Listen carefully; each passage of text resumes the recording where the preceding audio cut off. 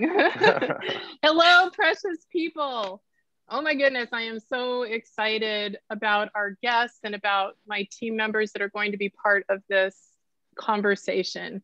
I'd like to start by introducing the people you're going to be hearing from. I'm going to start with Sean Farley, who is not only my co-host, but a musical genius. He is putting his original music imprint on this project, and he is willing to dive in and really hear adoptee stories and understand the context so that he can create something meaningful and powerful that connects. And so we're really glad that Sean is here. So if you hear a really cool, deep radio voice, that would not be me or Stephanie, that would be Sean. So speaking of Stephanie, Stephanie is our creative director, publicist, sanity keeper. Yeah, the list is long. And she is a fashion photographer who has lovingly given her time and energy to help create a visual imprint on our project. And what I admire and love about Stephanie's photography is that it emotes, it's emotional. And for me, the subject matter is so important that we need someone that can really capture the essence of what is happening. And Stephanie has that tremendous gift. And so that leads us to our guest, who is a young, gorgeous model. And if you're just on audio, I'm sorry, you'll have to look her up to see how beautiful she is. But anyway, and not only is she physically beautiful, her spirit is beautiful. So Stephanie was on Clubhouse, and I'm going to let Stephanie tell you a little bit more about how Sara connected to us. So Steph, if you want to jump in, that'd be great. Hello, and thank you for having me today. I'm so excited to talk to Sara. Sara and I met through Clubhouse, which if you don't know what Clubhouse is, you have to go check it out.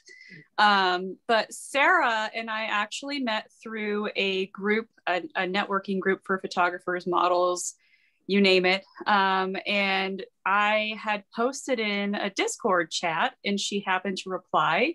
I had overheard someone with a quiet voice somehow saying that they were adopted. And I just thought, oh my gosh, I have to talk to this person. And thankfully, she replied right away. And from there, it's history. We've been doing some virtual shoots and just her spirit is just awesome. So I'm so excited to hear more from you, Sara. Oh, thank you for that, Steph. Well, Sara, I would like to read your bio just so people can understand a little bit more about who you are, maybe professionally, and then we'll get into your adoption story. So Sara is a multi-talented artist and model who has been creating since 2010. She is based in San Diego. She is a young mom, and she is willing to share her compelling story of adoption with us today. And Sara, as I was preparing for this interview, it reminded me of a lot of times when I get on stage to do speeches that I have to like go through some kind of ritual. And I have this box of quotes, and I just said like a little, please help me, universe, be able to relay a message that's important. And I pulled this card when I was thinking about you from this quote box, and I just wanted to read it. Life is not a path of coincidence, happenstance and luck, but rather an unexplainable, meticulously charted course for one to touch the lives of others and make a difference in the world.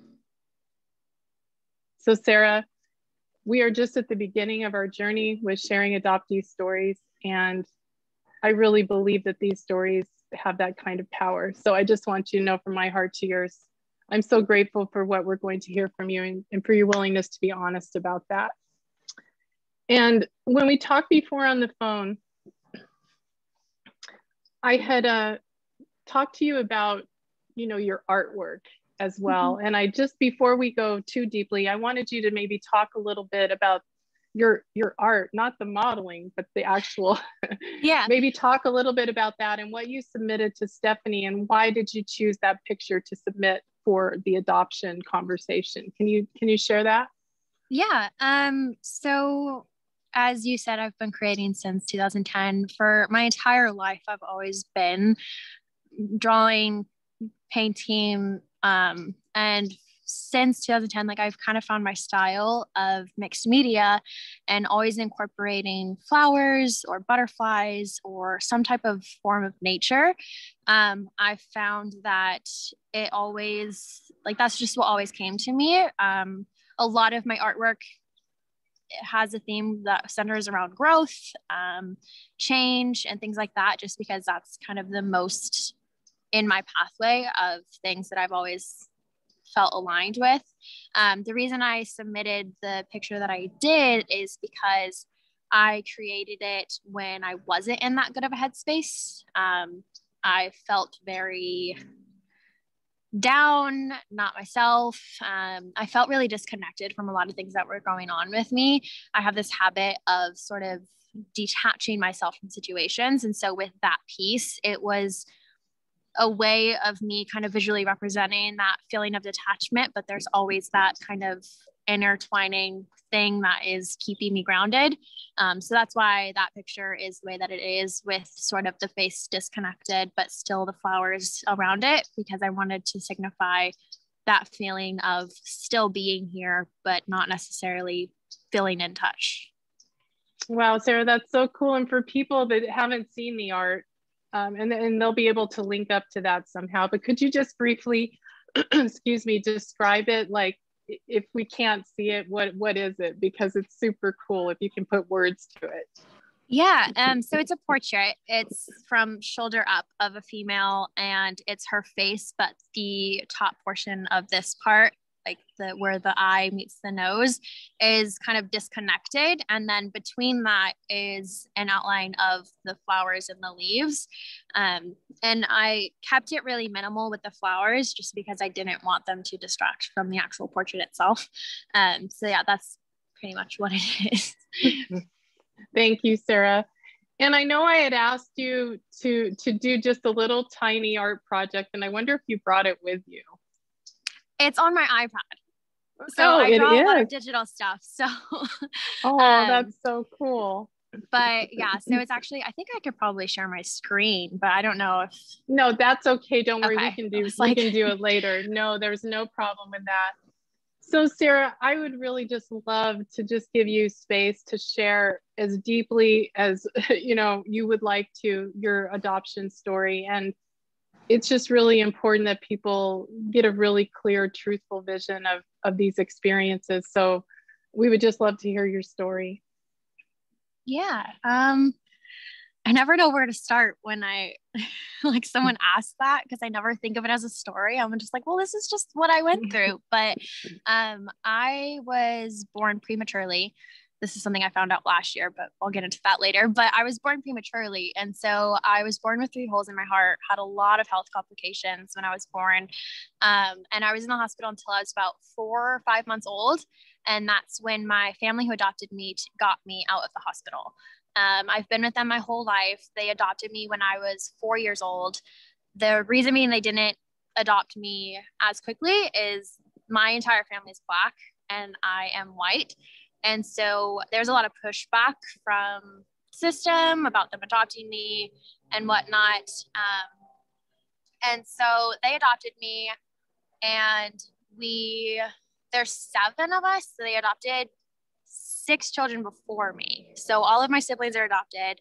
And I was one of the last ones to get adopted. And then I've been with them my whole life. But yeah, so then growing up, we always had a foster child with us. So we were always fostering like a 2 or 3-year-old, and just sort of being that placement home right before they get their permanent home.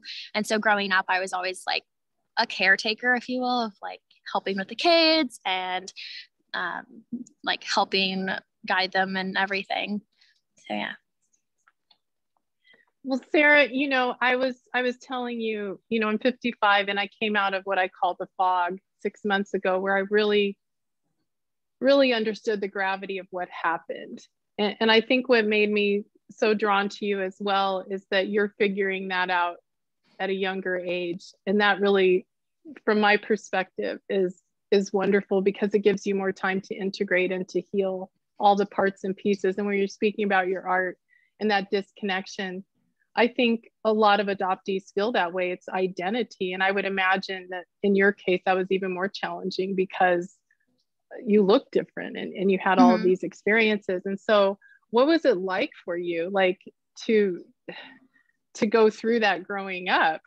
And if you're looking back on it from your perspective now, I guess. Yeah. So, I mean, growing up, one of the first questions I always got when I was adopted of like, did you always know you were adopted? And I'm like, well, yeah, it's kind of hard not to when your entire family doesn't look like you. And from people not knowing who I was adopted by, they were always like, wow, do you know your parents? Do you know this? And all of this stuff. And I'm like, well, no, I don't. And it got to a point where I almost stopped telling people I was adopted because I just didn't want to deal with the questions because they were questions I didn't have the answer to. And then it kind of made me feel even more insecure of like, well, these are things I should know about myself because everyone else knows them. So why don't I know them? And so it kind of caused sort of this unknown feeling for like a really long time because I always wondered like, do I have siblings? If I have siblings, do they like art like I do? Do they have a lot of similar interests? Where did I get this art talent from? Did I get it from my mom? Did I get it from my dad? And I always wondered, like, I saw siblings together at school and I would always wonder, like, if I came across someone I was related to, would I know? And then I always sort of like wondered about who I was because I didn't know where I came from. And so not knowing that, it just caused a lot of questions. And having like family reunions and I would be the only little white kid there. It was just sort of like, I never had anyone who looked like me around except for when I went to school. But then when I went to school, it was like, okay, now I just feel like I don't have anyone because everyone has like this little clique of people or these siblings that they're going to school with, or they have like this close relationship with their mom. And I remember we would do projects in school and we would do like the family tree, and I could never participate in the family tree projects because I didn't know anything of my family tree. And I would go to my mom and be like, I can't do this project. I don't know what to write. Like, I don't know anything about this. And she was like, it's okay. Like, I'll talk to your teacher. Like, you could just do it on us. I'll tell you about my mom, blah, blah, blah. But I always felt sort of down because everything that all the other kids got to do with their families, I didn't have that. And so, yeah, it did kind of make me struggle a bit growing up. Yeah, Sarah, thank you for sharing that because I think your ability to recognize that is so powerful because I think there's a loneliness that exists that's really hard to describe. Yeah. Sorry, my husky is barking in the background, of course. You're fine. Real life. Okay, good. Well, I'm so glad because I can't. So Sarah, one thing you said that leads to another question. You and I were talking about this too, is I think for me, I always wanted to know. I was always curious. And I think adoptees are all over the place about that issue. But for me, it was a burning desire to know my whole entire life. And I was so conflicted with guilt of hurting my adopted family. And there was this turmoil. But the turning point for me is when I had my son. And when I looked into my son's face for the first time, and it's always emotional, he was the first birth relative I ever met. And Sarah, like, that's when you're adopted and you don't have the genetic mirror, there is something so primally activating about that. And at that moment, I knew this isn't just about me anymore. This is about my child.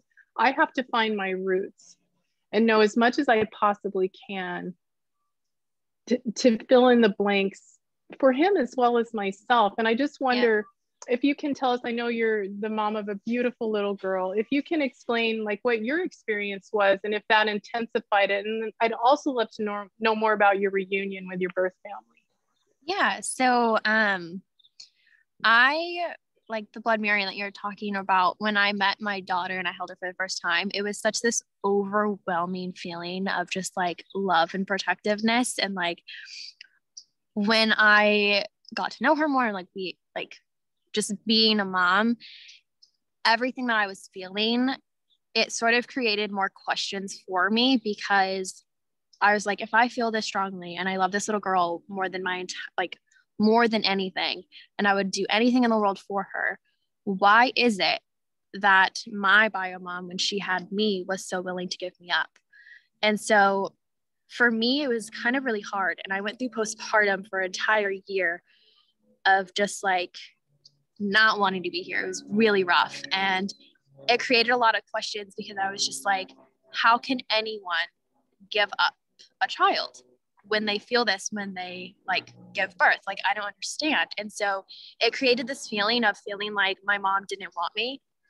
And like, it was really hard because it just created more questions. And so I always had this uneasiness about meeting my bio mom because I didn't want those questions answered, because I was like, well, what if she didn't want me? Like, what if I meet her and she's like, well, I don't want you here, or I gave you up for a reason. Why are you contacting me? And so I always had this fear of reaching out.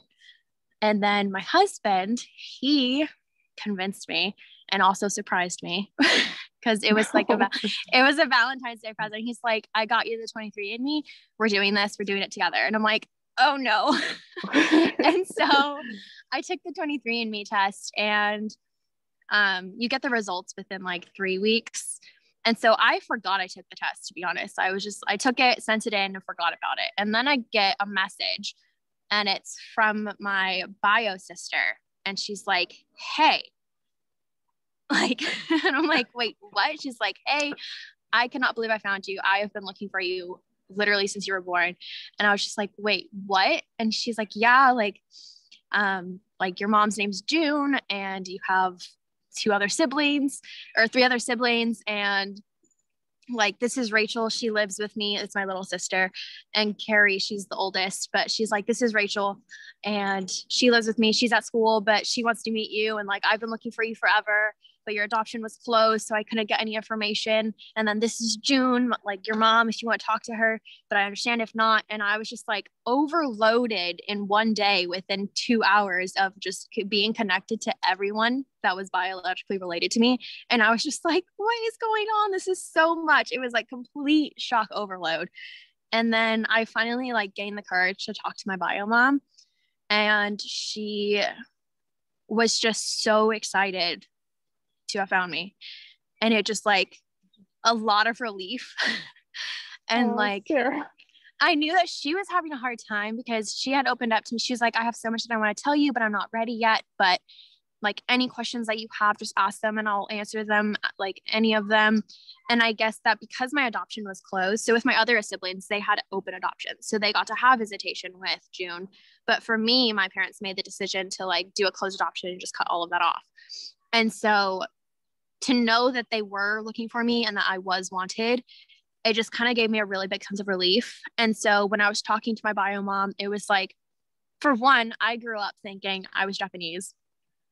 I was thinking that my bio dad had passed away right before I was born because he was sick and all this stuff. And so I talked to him. Well, first I take the 23andMe. I find out that I'm Thai. I'm not Japanese. I'm Thai. And then I was like, oh, well, that's one big thing. And I thought I knew and I didn't. And then my bio mom then says like, by the way, that's not your dad. This is your dad. And I'm like, okay, well, that's a really big thing that I also thought I knew and I don't know now.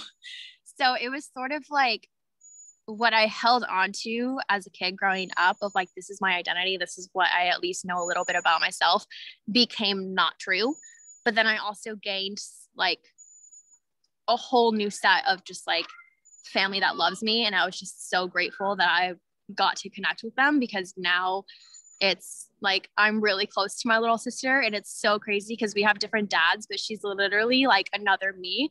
It's so crazy because we're 3 years apart, but I'm like, you're literally me in another body. Like, that's so crazy. And the way that I got to find out that kind of genetic connection of like, it's so different than what the feeling is I have with my adoptive sisters, where it's like that blood tie that I didn't understand, I now get. And it was really crazy being able to connect with them.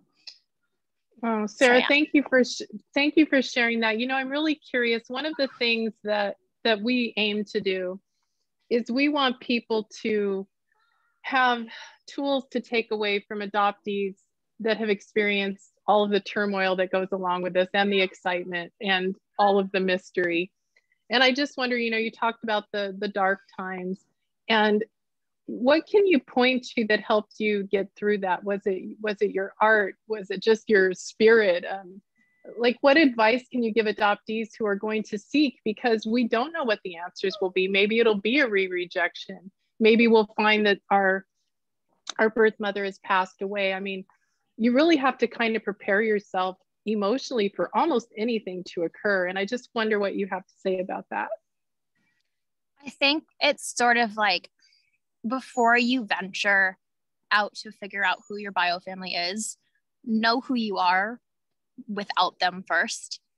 Just because I'm so secure in who I am as an artist, and so secure in who I am as what I want to be, and me as a mom, and like my life was going so good and I felt full before I reached out to them. I was prepared and I was prepared for them to reject me, because I was like, I'm doing really good without them in my life. If they don't want to be in my life, then so be it, because I'm already doing good, And then I'm like, well, if they do want to be in my life, then that's just more people to love me and be a part of my life.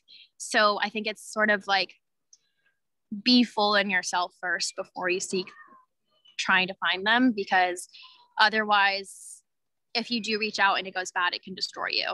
And when I was younger, I'm so glad I didn't do it, because I had a chance when I was 16 to figure out who they were.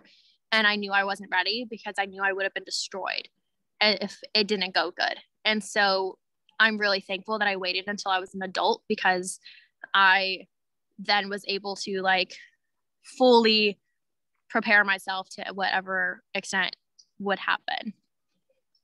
Thank you, Sara. You and I talked too in Clubhouse a little bit about the primal wound. And I know you said that was the first time you'd heard of that. And that was part of my experience of coming out of the fog. When I discovered the gravity of the trauma that occurs in that situation, yeah, it's very difficult to think about a baby being removed from its original mother and having that written on their psyche. It's a real thing. It's real.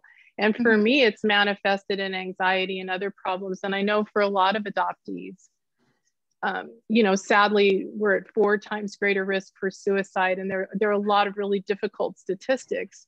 And so, sometimes that subconscious stuff gets buried in us and it comes out in other ways. And I think that's just a human experience as well, people that have been through any kind of trauma. But I think when it's at your birth, like the moment you come into this earth, it's a big deal. And I just wondered, because that's kind of a new idea to you, does it help you understand yourself a little bit more to know that that is kind of something that is real for adoptees? Yeah, I mean, it's so crazy, because having that room that we did and talking about all these things mixed with me doing research lately in the past couple months, I've learned new terms to where it's like, these feelings that I was having, I thought I was the only one, and I thought I was crazy. And I thought there was just something wrong with me. Like, I had this mentality of, this isn't normal, I'm broken. There's no way that what I am thinking and how I'm feeling is normal. And so when we were having that room and having that discussion, and you mentioned the primal wound and you described what it was and like what was happening, I was just like, I'm not crazy. Like this is normal. Holy crap. And it gave me peace of mind, because now I'm like, now I have a name for it. And if I have a name for something, I know that I can research it and figure out how to better myself and how to resolve these things. And so for me, I've always had a lot of anxiety. And we were also talking in that room of like attachment versus detachment, of like how it affects your relationships. And for me, I have this tendency to kind of over attach to people, and very quickly, like abnormally quickly. And so within like a few weeks, I'm like, okay, I'm now attached to this person, and I would do anything for them, and I love and adore them. And now I'm like attached. And then I have a hard time of like, if they burn me, to let go, because I like try to see the good in everyone. And I'm like, oh, they didn't mean it. Like, I'll just stay. It's fine. And so I always thought I was like crazy, but then I figured out like, oh, no, I just have a lot of trauma that made me this way. So now it's like, I realized, and it's something I'm more aware of now. So now I proceed with caution when I go into like meeting new people and opening up to people, because I'm like, not everyone needs to hear this. Not everyone's going to want to like deal with all of this. So yeah, it was a new concept for me, but I'm really glad I learned it because it made me more aware. Yeah, Sarah, I think that's really important, because one of the things I've been learning is I've been doing research too, and figuring this all out, is when I look back on my relationships, I turned it into being a people pleaser so that no one would leave me. If I could just do enough, you'll stay. Yeah. And it was never just enough for me to be just me. And I don't even know if I know what just me is still yet, because I think my nature is like, I want to do for other people. And I love doing that. It makes me very happy. But I think there's an extreme where you take it.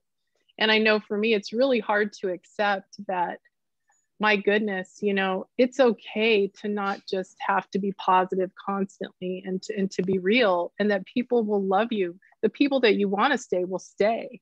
Yeah. Because it's exhausting to keep up the pace of constantly fighting this thing. Like, I think for me, it's like the Velveteen Rabbit, where you're becoming real. Yeah. Like that took me a long time to realize too. With like, my husband is literally the best person ever, and we've kind of grown together, and he's been my solid relationship for my entire adult life. So I've quite literally grown up with him, because from when you turn 18 and you're still a kid pretty much, but you're like thinking you're an adult, but now growing with him and him being so like supportive and everything, we've now been talking about these things of being more aware of the relationships. And I do have that tendency to kind of people please. And we realized that I sort of have this thing where, like, I've always felt this feeling of, why doesn't anyone want to stay? Like, as soon as I get a friend, like that over attachment, right? So I attach really quickly.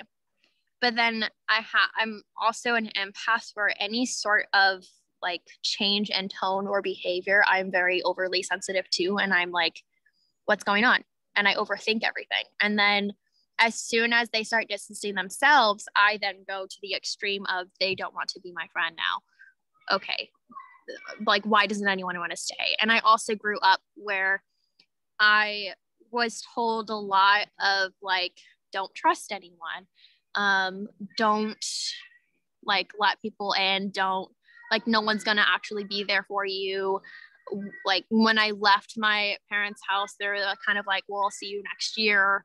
And it sort of planted the seed of doubt of like, no one's gonna stay in my life. And I already felt that way, because I never had that closest best friend growing up, because I always, like, the group of 3 friends, there's always the 2 that are closer. I was always the third one that wasn't as close.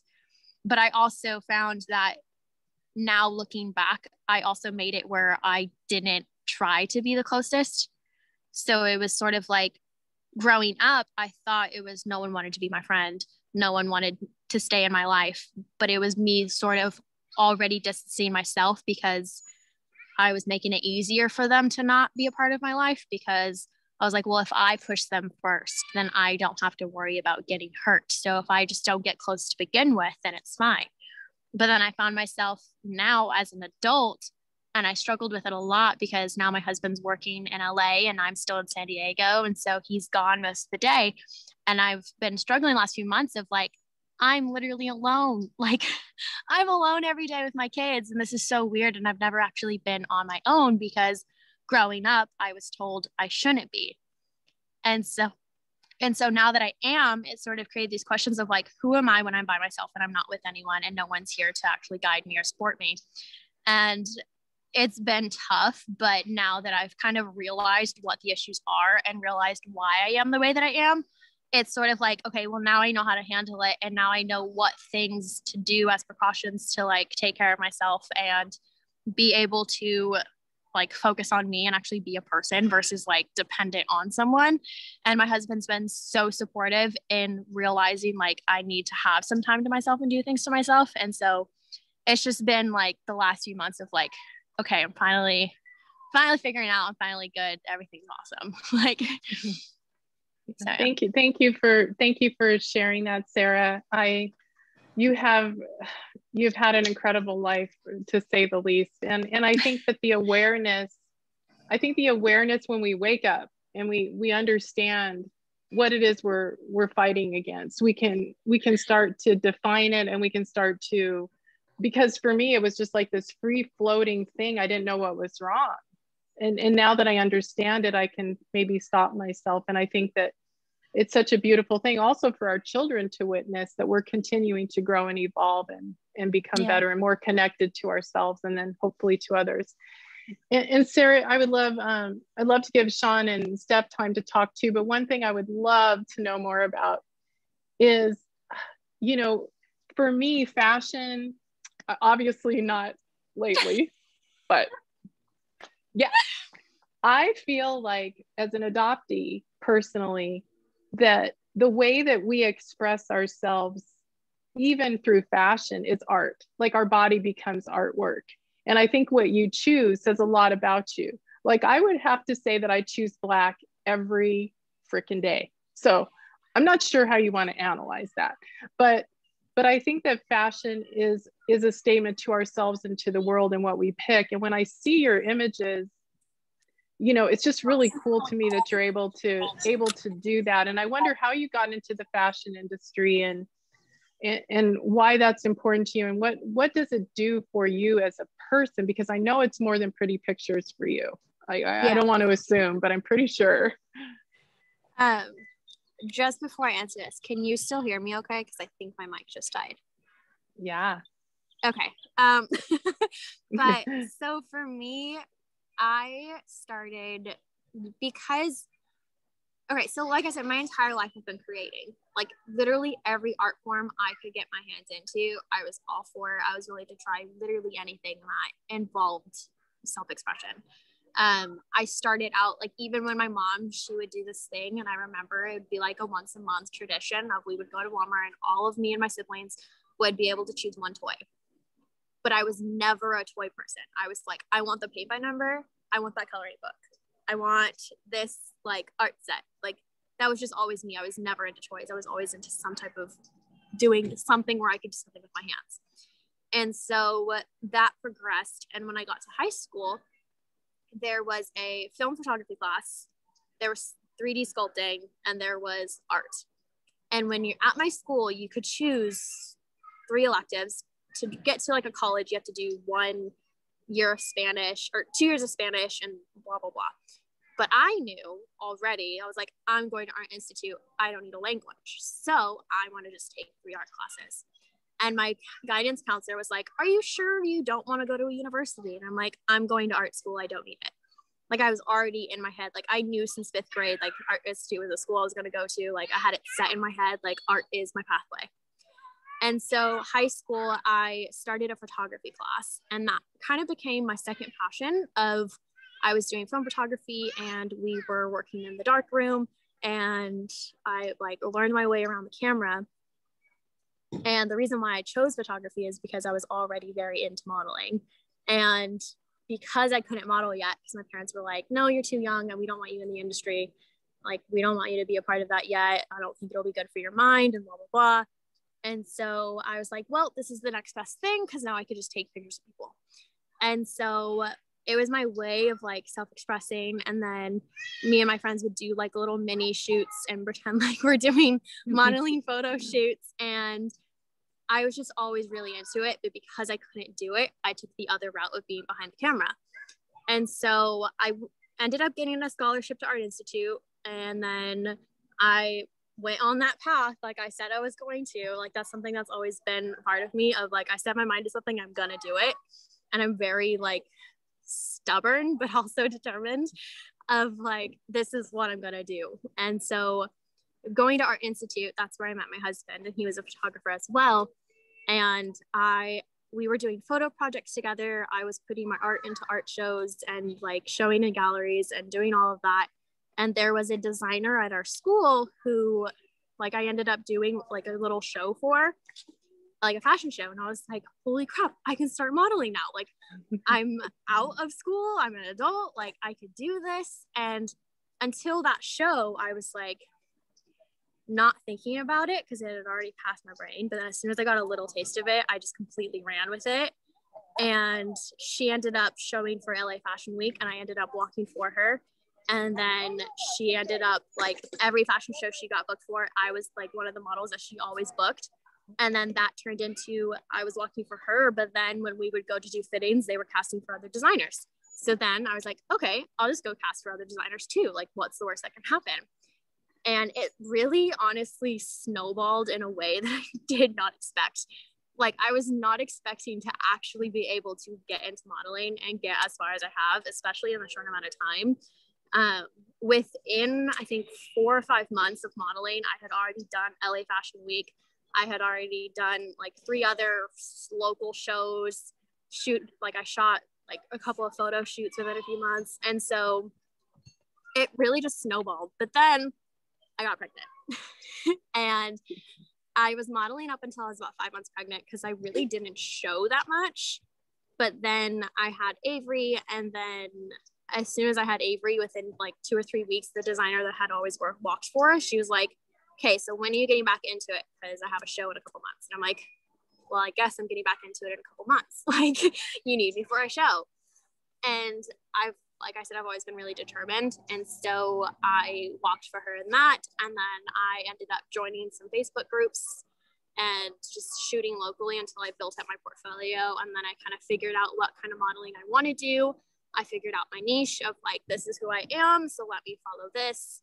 And it really just, snowball is the only word I can think of, because one thing came after another, and it was always word of mouth, where I didn't attend a lot of castings because people that I was working with were like, oh, use this person for this. And so I just kind of consistently booked, and then COVID happened, but now I'm getting back into it, so it's fine.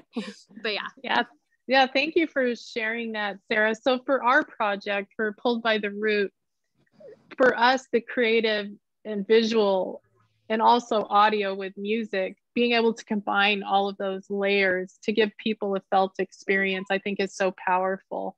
And, you know, luckily with Stephanie and her skills and Sean and his and the others on our team, we really want to use the art as a way to communicate how it feels to be adopted, and also the hope and the healing and the strength of adoptees. And, you know, it's just so cool to me that you're expressing yourself in such a way that is so connected. And I just appreciate you sharing all of that. And Steph and Sean, I don't know if you have any questions for Sarah before we wrap things up. Yeah, I have a couple things. And feel free to cut this out if it doesn't work out.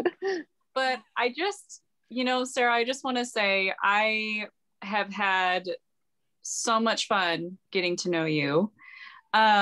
We have done, just so everybody else in here can know, we've done a couple of shoots at your house, COVID style, virtual shoots. And this woman is incredibly patient, incredibly kind, incredibly talented.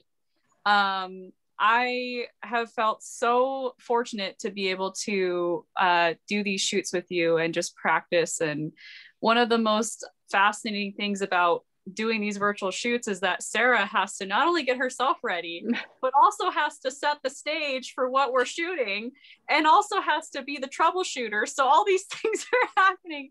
And she's also a mom, and somehow she manages to do it, and not only just do it, but pull it off. And it's just incredible. I kind of wanted to touch on, you talked about your niche in modeling. I would love to hear what that is. I feel like I see it in you, but I'd love for you to just kind of verbally explain what that niche is and what it means to you.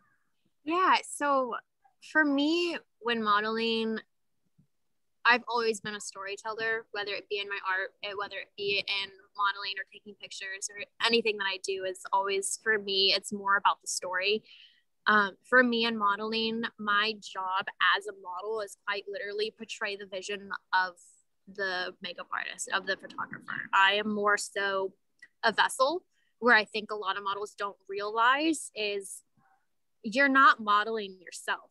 You're modeling the makeup, you're modeling the product, you're modeling the clothes. So it's like, for me, because I'm adopted and I've always had this sort of detachment of self, of not kind of realizing, it's sort of really easy for me to be on camera, because for me, when I'm modeling, I am portraying someone. I'm not being me.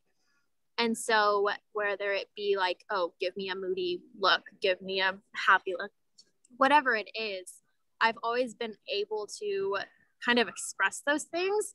And so when I'm modeling, I love doing beauty photography because it's all about the makeup. I love doing portraits where they're storytelling. So that's sort of my niche that I've kind of found and kind of stuck with, because to me, it feels the most realistic and true to me. And I find it quite easy to be able to portray those things. One, because I probably have the emotions to be able to portray it, but also because I am an artist and because I've been on, like, behind the camera and in front of the camera, it's easy for me to kind of understand what the photographer is trying to portray. So then it kind of gives me an upper hand to be able to then go, okay, here is what you're wanting. So that's kind of what I have found my niche is. And it's been really amazing to connect with other photographers and stylists and like makeup artists and everyone I've met along the way who's been a part of building my portfolio. Like, I just love creating. And so being able to combine my love through literally everything into one passion has been awesome. Awesome. Thank you. It's been, like I said, it's just been such a joy to get to know you and to hear about your journey. I'm curious to know if there's been a point where you found that it's have you found that your journey of being a photographer and an artist has been healing for you? Has there been points where, you know, it's been a process to getting to that point of healing, or has it always just been something that you just do because you love it? I'd love to hear more.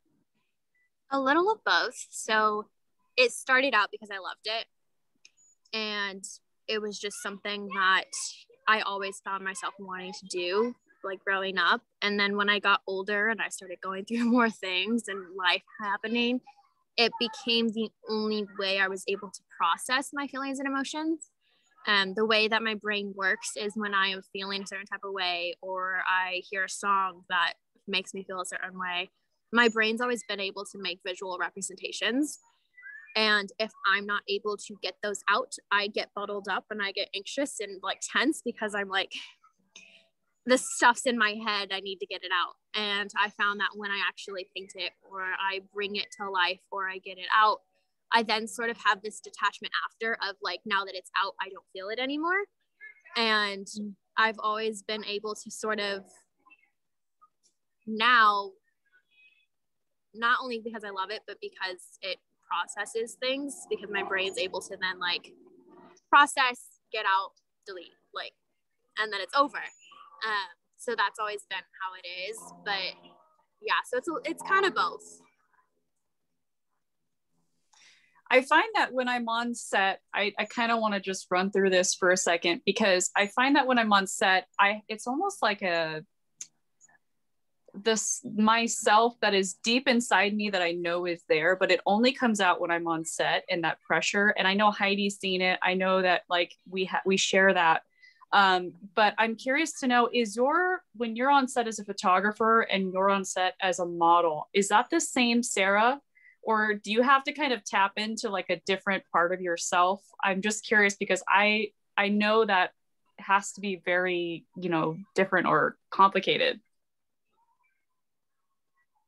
I would say that it's different, because as a photographer, it's that sort of feeling of process of like, I have an image in my brain and I need to get it out.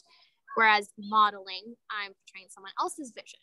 And so it's a different mindset that I have on set if I'm whatever role that I'm in. For me, I've liked modeling more than photography because that's hard, actually.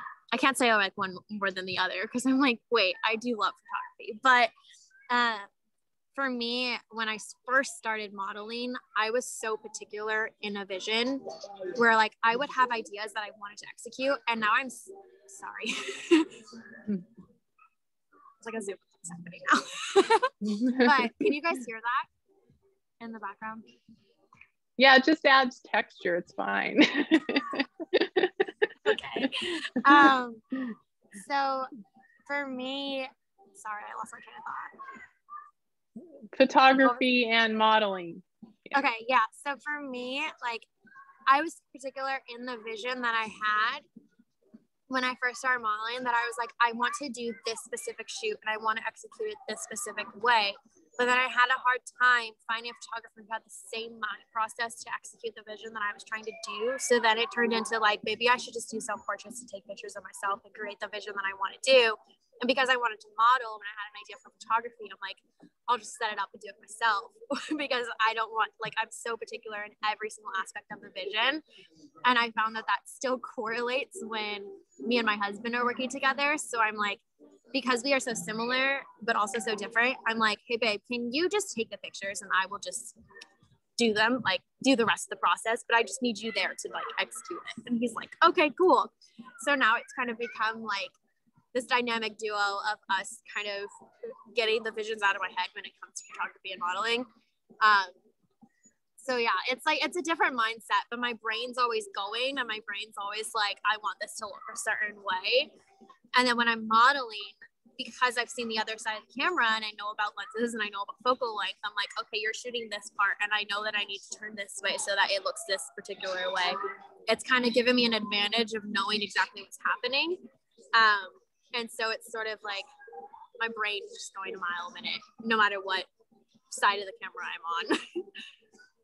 Yeah, it's so cool to hear about your process, Sarah. And I know we're at our hour right now, and you've already given like so much of your time the last. No, you're weeks. Fine. I don't even mind. I mean, I'm here all day, so it's like. Oh, you're so sweet. You're so sweet, Sean. I don't know if you just wanted to listen in, or if you had any questions. If not, I'll wrap things up. Yeah, I just want to say thank you, Sarah. Your story has made me shed a few tears in the middle of the day twice now. So, but it's beautiful, and I just want to thank you for the opportunity to hear your story. Thanks for being part of it. Yeah. Sarah, I feel the same way. Just so grateful to you and grateful to Stephanie for bringing this beautiful human.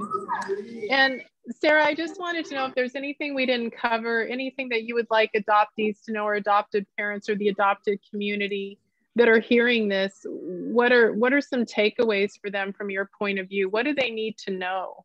Because I think, at least my point of view, is that everyone just thinks it's a win-win-win situation, and they gloss over the tremendous pain and loss that happens. And so I just wonder, if you could just maybe give our listeners and viewers your perspective. Yeah, I mean, I think that anyone who's considering the adoption route is to just have grace and be patient with whoever you are adopting. If you're adopting a baby from when they're born or adopting a child who is older, just keep in mind that they're going to have questions, and keep in mind that there are things that they're going to go through that you won't necessarily be able to understand, but just have grace in trying to be there to listen and be supportive, because we're already questioning ourselves and feeling like we don't belong. And so the more you as a parent can make your child feel like they belong and put them in situations where they are able to really blossom and kind of understand that no matter how much you love someone, there's going to be a disconnect. Just because, I mean, biology, like there's nothing you can really do about it because it's just there. And so it's really just having grace with whoever you do adopt and being open and listening. Like for me personally, I was talking to my husband about like the possibility of adopting a child because I've gone through it and I know what happens in the brain and I know the struggles that I went through. I'm like, if we adopt a child, that is one less child that has to go through those questions. it's one less child that has to deal with the heartache of not being understood or feeling alone. And so for me, it's like, it's not me saving them, it's me fully understanding what the impact is and knowing that I'm fully prepared of what that means, and so I can be supportive. And I feel like some people who go into the adoption route think they're saving a child, but that's not really the case. It's more so just providing an environment for them to grow and for them to be a human, because just treat them as though they are your child and not as though you're adopting them to save them. Sara, I could have not have said that better. So beautifully said. I think that's such a great point of view, because when you're adopted, the reality is you have two sets of parents. And the reality is that there's probably a really difficult reason that you were relinquished. And that's a lot to have to go through. And I think this point of view has the opportunity to open people's hearts and minds to thinking about things in a different way. And that's where change takes place. And I'm just so glad that your story is part of that change, Sara. And thank you so much for the gift of your time. We adore you. And we'll let you get back to your busy life. We'll be in touch soon, Sara. Thank you so much.